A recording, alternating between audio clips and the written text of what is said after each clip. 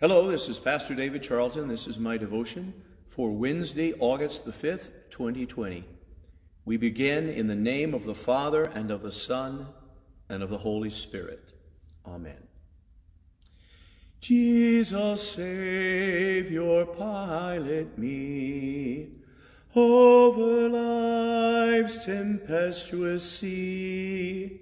Unknown waves before me roll, hiding rock and treacherous shoal. Chart and compass come from thee. Jesus, Savior, pilot me. As a mother stills her child, Thou canst hush the ocean wild. Boisterous waves obey thy will, when thou sayest to them, be still. Wondrous sovereign of the sea, Jesus, Savior, pilot me.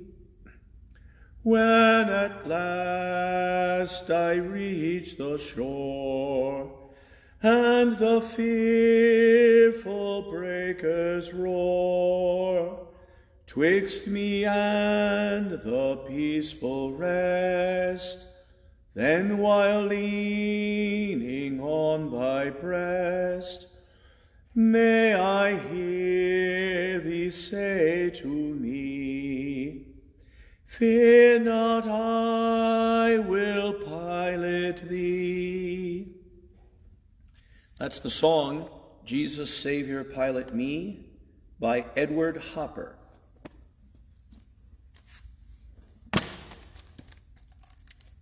Today we look at the gospel for this coming Sunday, August the 9th. It comes from Matthew chapter 14, verses 22 through 33. Immediately, he made the disciples get into the boat and go on ahead to the other side, while he dismissed the crowds. And after he dismissed the crowds, he went up the mountain by himself to pray. When evening came, he was there alone. But by this time, the boat, battered by the waves, was far from the land, for the wind was against them. And early in the morning, he came walking toward them on the sea. But when the disciples saw him walking on the sea, they were terrified, saying, "It is a ghost!" And they cried out in fear. But immediately Jesus spoke to them and said, "Take heart, it is I. Do not be afraid." Peter answered him, "Lord, if it is you, command me to come to you on the water." He said, "Come." So Peter got out of the boat, started walking on the water, and came toward Jesus. But when he noticed the strong wind, he became frightened, and beginning to sink, he cried out, "Lord, save me." Jesus immediately reached out his hand and caught him, saying to him, "You of little faith, why did you doubt?" When they got into the boat, the wind ceased, and those in the boat worshiped him, saying, "Truly, you are the Son of God." As I've been doing all week, I'm going to ask those four questions. What does this teach us about history? What does this teach us about Christ?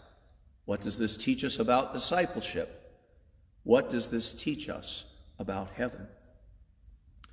Today I'm going to deal with the history very briefly.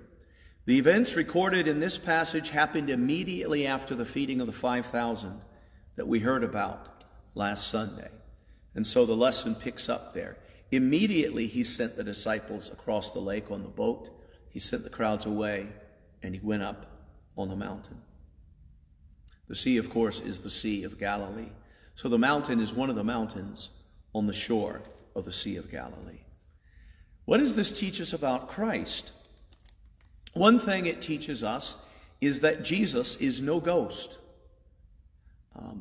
We need to emphasize that sometimes because people misunderstand the message of Easter. It is not simply that all of us have immortal souls and that our souls live on after death. If that's all it meant, then Jesus would be a ghost who comes to visit us from time to time. But the Bible is very clear that when the disciples saw Jesus on that first Easter, they were not seeing a ghost. They were not seeing a spirit or a soul that was disembodied the way we think of in things like the Haunted Mansion. They saw a human being with a body and a soul and a spirit speaking to them. Jesus is no ghost. He was raised from the dead, and he lives now and for eternity, and he lives as a human being with a body, a soul, a mind, and a spirit. One day, the Bible promises us, we will be raised with a body, a soul, a mind, and a spirit. We will not be ghosts either. Jesus is risen. He is no ghost. Another thing to notice about this is when Jesus says, "It is I," the literal translation is not that it is I, but is I am. Obviously, that's a reference to the name of God revealed in the Old Testament. By saying those simple words, I am, Jesus was pointing to the fact that he was God incarnate in the flesh. The power that he has over the water recalls God's power over the waters at the very beginning, where he commanded the waters to be separated from the dry land, and the waters obeyed. Also to the time when God parted the waters of the Red Sea and said to the waters, "You stay there, and you stay there," and the waters remained. God makes chaos into creation. And one of the symbols of that is God's power even over the sea, that it follows his law. And so the disciples recognized that this truly was the Son of God. Jesus is God in the flesh, and he brings the power of God to save into our lives. Another thing that we might notice about this is a graphic illustration of Jesus' promise to his disciples. I am with you always, to the end of the age. Even though Jesus was separated from his disciples, he was on the mountain, they were far away on the sea, he could come to them and save them at any moment that they needed him. Maybe a fourth thing to notice is that he came to them in the fourth watch of the night. I always like to compare that to the fourth quarter in a football game. It is never too late. God may seem to be delayed, but he is always able to come and save us, even when everything seems to be against us. God is more than able to pull the game out in the fourth quarter. So there's no such thing as too late for God. One final thing is to notice what Jesus was doing while they were there. He was praying. Jesus is always in prayer. And even now in heaven, Jesus intercedes for us. What does this teach us about discipleship? Well, it teaches us, for one thing, that the title of a disciple is "You of Little Faith." Peter wasn't alone in his weak faith. All 12 disciples were men of little faith. And all Christians are people of little faith. We struggle just like the disciples to trust Jesus and to believe that he really is able to say what he promises. And yet the good news for us, one of my professors from seminary used to point out, is that God works with people of little faith. And even people of little faith can accomplish God's will if God is working through them. So we don't need to feel that we're inadequate Christians because we are people of little faith, because so were the first disciples. But it's exactly those kind of people that God comes to save. Now, this story has always been seen as a depiction of life in the church. And so the church is sometimes depicted as a ship going through the sea. The ship is storm-tossed, waves wash over the ship. It may seem that it's about to sink, but yet it never will, because it is the ship of the church, the ship of Christ. When I was a little boy, I used to look up at the ceiling of my dad's church in Kissimmee, Florida, First Christian Church. And like the church here at St. Paul, it had a peak, but the ceiling was all made of wood. And if you looked at it, it looked like a ship turned upside down. Churches are designed that way. This portion of the church right here is called the nave. It's like a ship. The church is the ship. But Christ is never far away from his church to save her and protect her, even in the midst of fear and terror. So when the ship is tossed, we need to remember this story. One other important element of this story is what happens with Peter. We as disciples are often like Peter. Lord, I want to do your will. I want to serve you, and God, I'm going to do it. I can do it. We set out on our own to show God how much we trust him and what good disciples we are. And when we do that, we inevitably fall.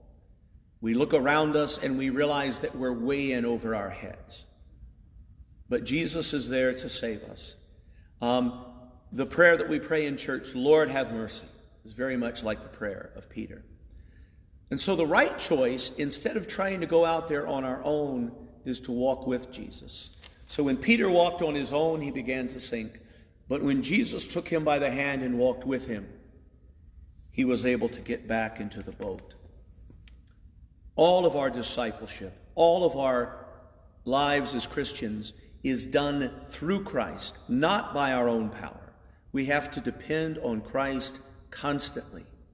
We have to hold his hand and follow him and not try to do it on our own. We don't have to show him how good we are. We need to trust him to lead us and guide us. Finally, what does this teach us about heaven? Well, there's not a lot about heaven in this.